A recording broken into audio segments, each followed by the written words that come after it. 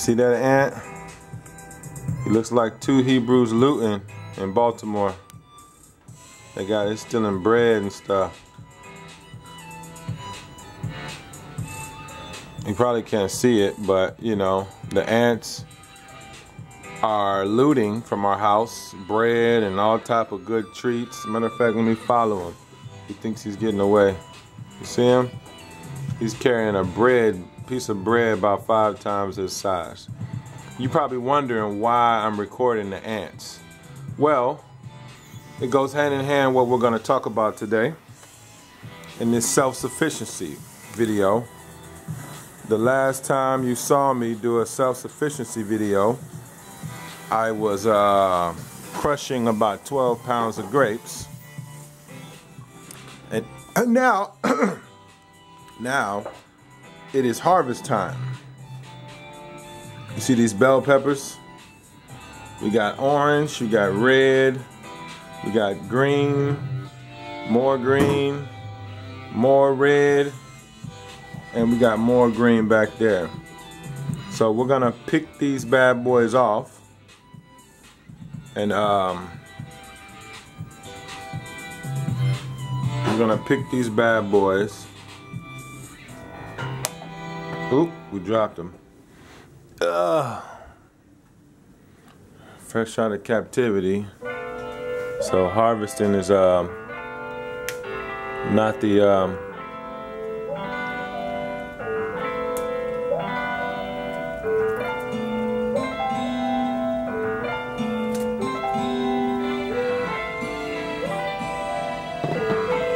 hold on. Yeah, we're getting these bad boys so you guys can see self-sufficiency even in captivity. We got about 6 bell peppers of all colors, orange, red, and green. Those are some excellent colors, as you can see. We will be getting down today on some chutney and some lentil curry. Yes, the same lentils that Esau sold his birthright over. And it's gonna be just as good, and people gonna want to sell their birthright again for this. You see all our fruits and goodly things. But anyway, let's get to it.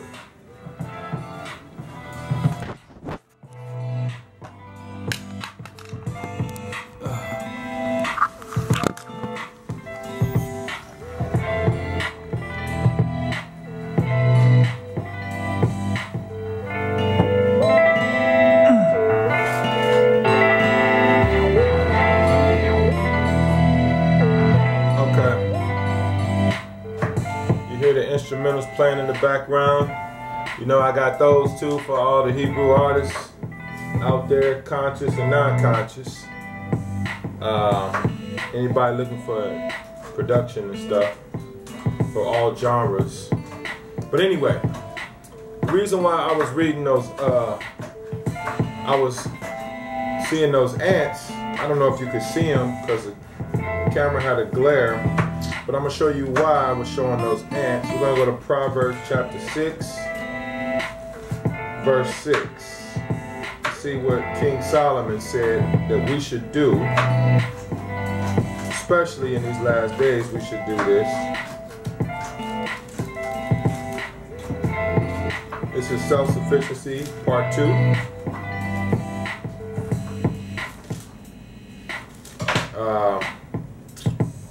Proverbs 6 and 6. It says, "Go to the ant, thou sluggard, consider his ways." So we can't be a sluggard. We got to look at the ant and look at his ways. "Consider her ways and be wise, which having no guide, overseer, or ruler, provideth her meat in the summer, and gathereth her food in the harvest." As you can see, it's harvest time. "How wilt thou sleep? How long wilt thou sleep, O sluggard? When wilt thou arise out of thy sleep? Yet a little sleep, a little slumber, a little folding of the hands to sleep.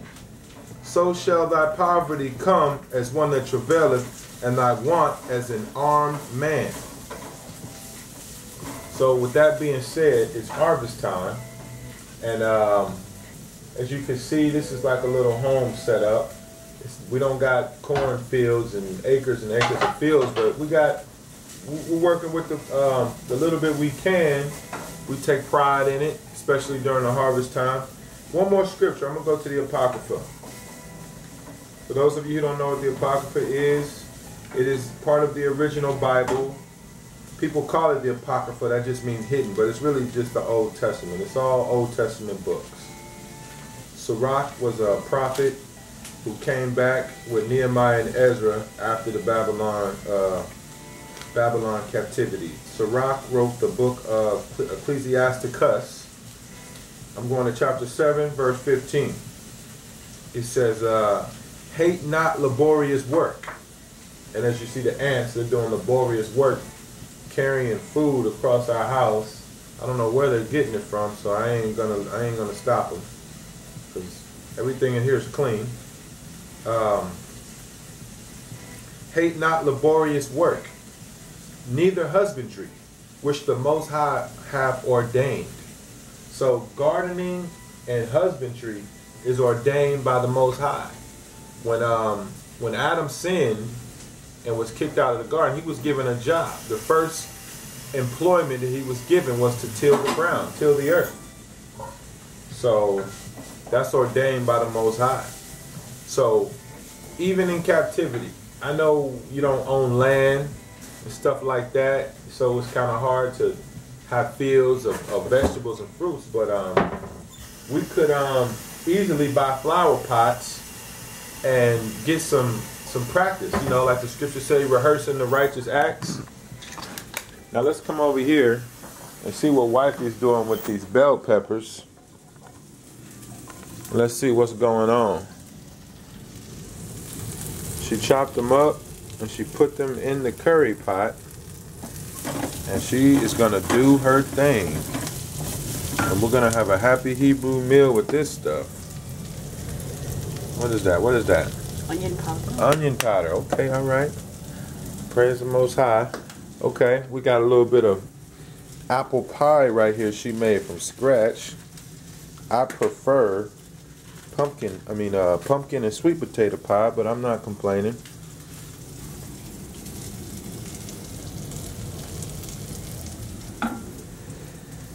Oh, I have to open it fully so you can see.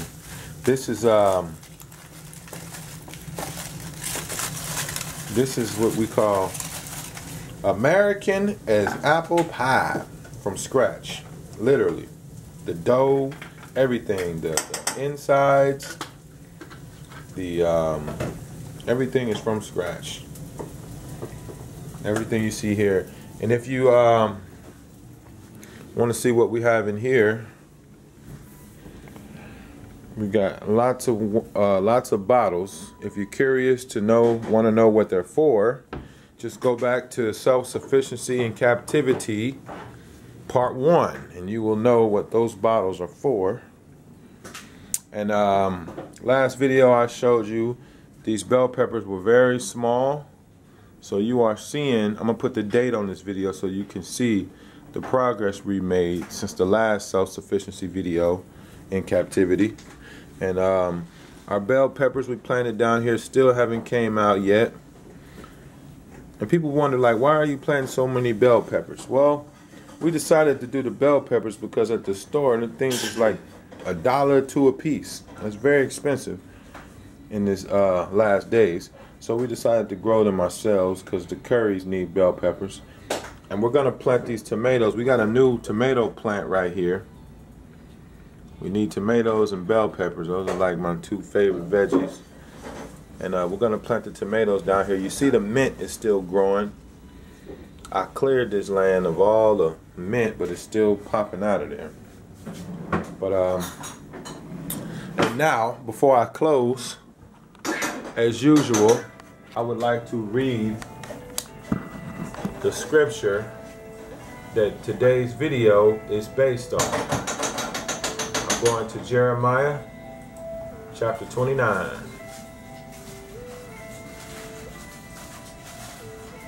Jeremiah 29,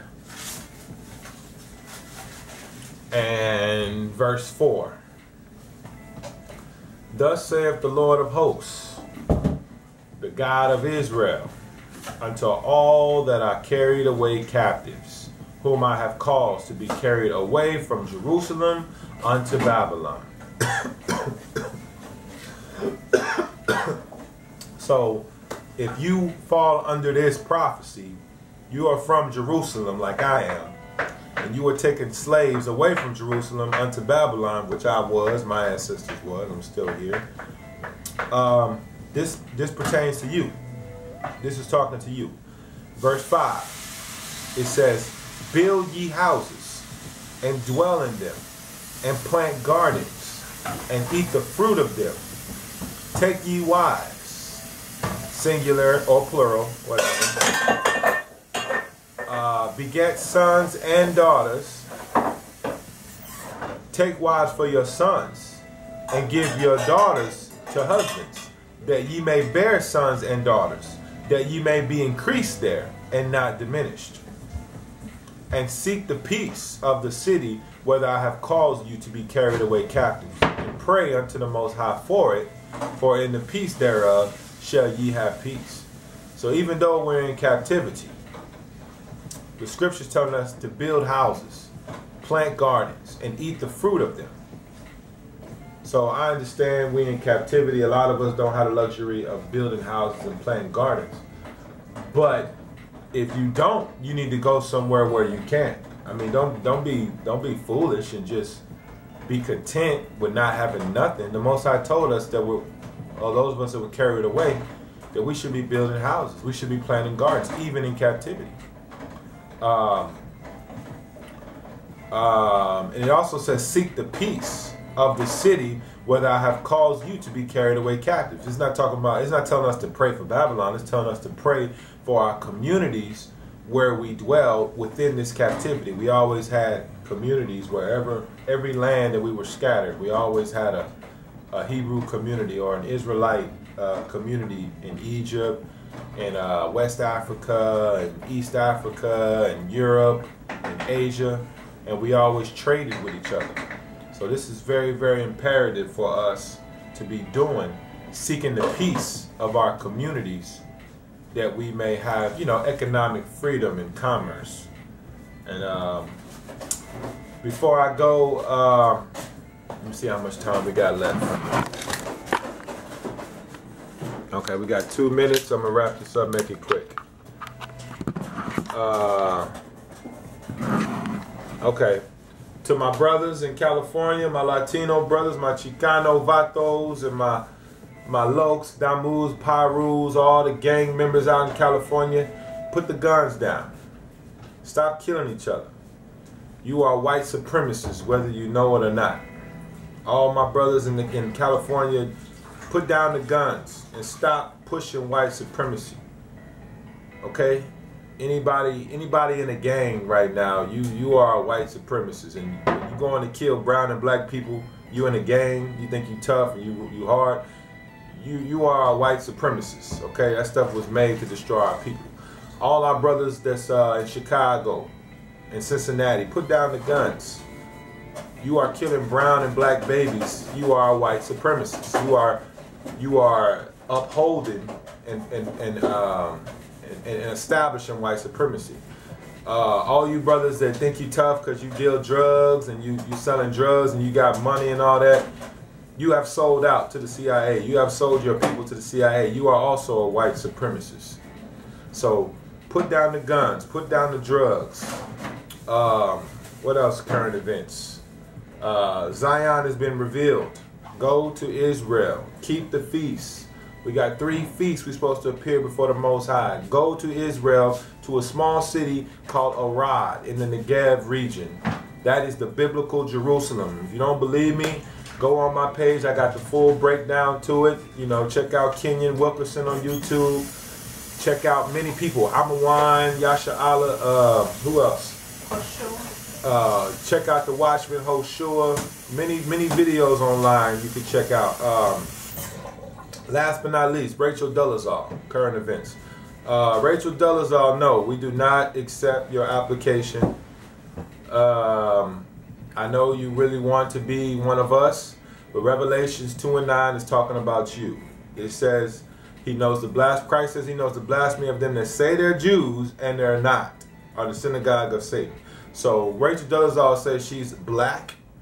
She is saying that she is a Jew because the black people in America are the biblical Israelites. They are the real Jews. So she's saying that she's a Jew and she's not. She's blaspheming God when she says that. So no, we do not accept you, and I don't condone any brother that does. Okay, we have Rachel Dolezal, this message for you. We have thoroughly reviewed your application, and sorry, you do not qualify. So with that, Shalom Israel. I see you in Zion, and we'll see you in the next video.